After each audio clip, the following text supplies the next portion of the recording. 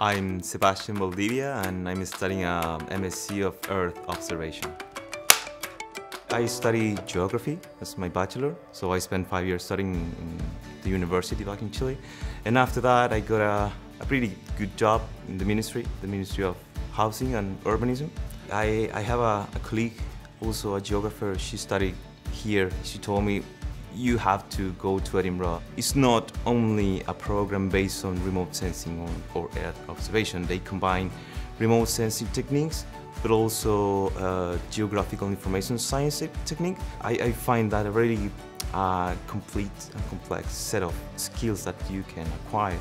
I've got really lucky with the people that I have met so far. We are not a very big course. We are in the master. In the program we are only 8 people, I guess. So you have the chance to know everyone, and everyone is really open and keen to help you. We have a really nice atmosphere of learning from each other. So yeah, the city is amazing. I really like the city. It's not a very crowded city compared to others in the UK, so you're not fighting for, I don't know, your square meter space when you're walking in the street, for example, which you have to do that in Santiago, in Chile.